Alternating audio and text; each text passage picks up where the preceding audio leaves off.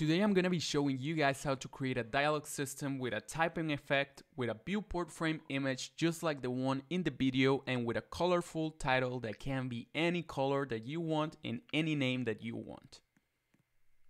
Before we start, make sure you guys are already subscribed, make sure you already like the video so we can keep growing and we can keep creating more great content for everybody.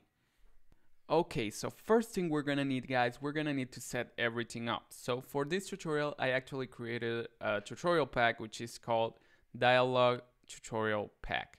So you're gonna go ahead and grab that from the link in the description and you're gonna put it inside your workspace. So now that we have our folder in the workspace, we're gonna go ahead and see what's inside. So we can see we have the RichText Module, we have the Bacon model, and we have the main GUI. You're gonna go ahead and grab the main GUI and you're gonna put it inside your starter GUI. After that, we're gonna go ahead and grab the Bacon model and we're gonna put it inside the workspace. Then we're gonna go ahead and go to the replicated storage. We're gonna create an object and we're gonna add another folder. We're gonna name this folder modules.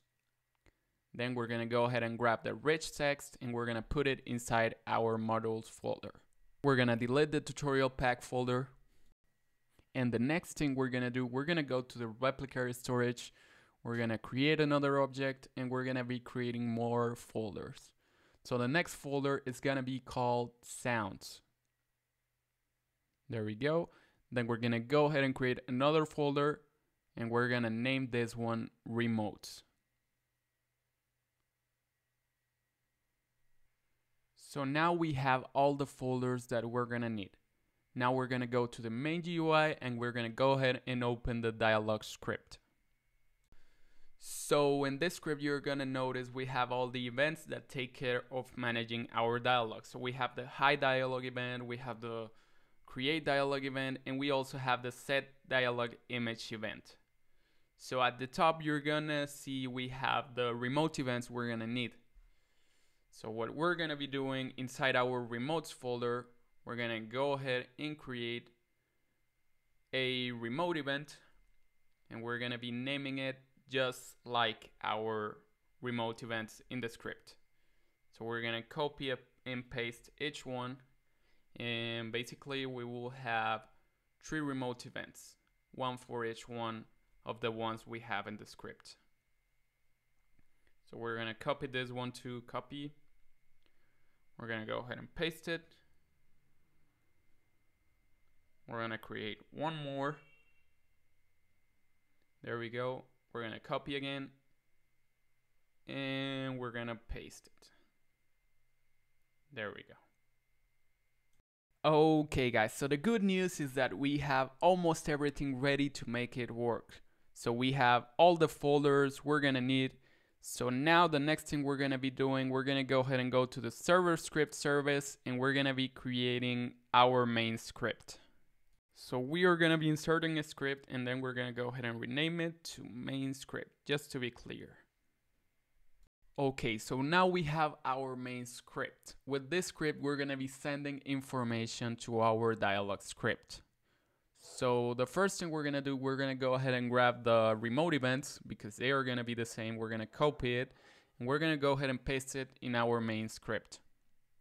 Next thing we're gonna do, we're gonna go ahead and create a wait and we're gonna make it 10 seconds. This is just so we can wait for the player to load. After that, we're gonna go ahead and create our first event, which is gonna be set dialog image event, and we're gonna fire it to all the clients. So this event has 2 parameters. It has the model name and it also has the color of the title. So we're gonna put the name of the model. It has to be exactly the same as the model. Then we're gonna do comma and we're gonna do color treat.new. This is gonna create a new color and we can go ahead and choose any color we want. Let's go ahead and do blue. So that is gonna set up our title and our image. So next thing we need to do, we're gonna go ahead and create our second event, which is gonna be create dialog event.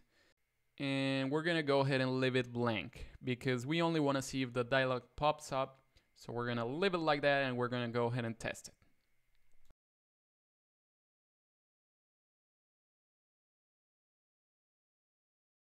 So there is our bacon model. We're just gonna wait for the dialogue, and there it is. It is blank because we have not added any dialogue yet, but we're gonna go ahead and do that right now.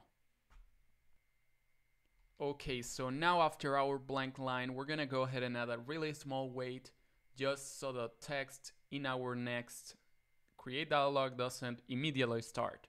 This time we're gonna actually add text, so we're gonna do hello. Let's just keep it simple for now. And we're gonna go ahead and add another wait. This time the wait is gonna be 5 seconds. We want the character to wait 5 seconds before creating the next dialog line. So we can copy and paste it if you want. And this time let's add something different. Let's do I am a bacon hair. Oh, I am a bacon hair. There we go. Then we're gonna wait another 5 seconds and we're gonna create one more line. This time let's say something like, let me just delete this first. Nice to meet you. Okay, so we kind of have like a dialogue now. We have a couple of lines, so let's go ahead and test it. We wait for the dialogue again. So there it is, hello. Then we wait 5 seconds. I'm a bacon hair. We should be waiting another 5 seconds. And nice to meet you. Okay, our dialogue is working perfectly. Now that we have a dialogue, there is just one more thing we gotta do. We're gonna go ahead and add one more wait 5 seconds. And then after we're finished, we're gonna do another event which is called hide dialog event. We're gonna fire it to all clients. And basically what this is gonna do, it's gonna hide the dialogue when the character is done talking.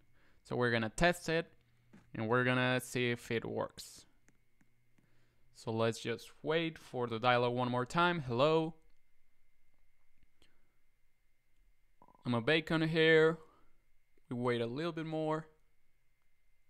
Nice to meet you. This is the last line. Then we wait 5 seconds and there we go. It perfectly hides the dialogue. Hey, congratulations guys. We have concluded the tutorial on how to make a dialogue system with a viewport frame image, with a colorful title, and with a typing effect. So congratulations guys. Remember to like the video. Remember to subscribe if you haven't, so we can keep growing and we can keep making more cool tutorials. Let me know what other tutorials you would like to see in the comments. Also, if you want the file of this tutorial, you gotta join the membership. You gotta click that join button below and you will get access to it. I'll see you guys next time, okay? Peace.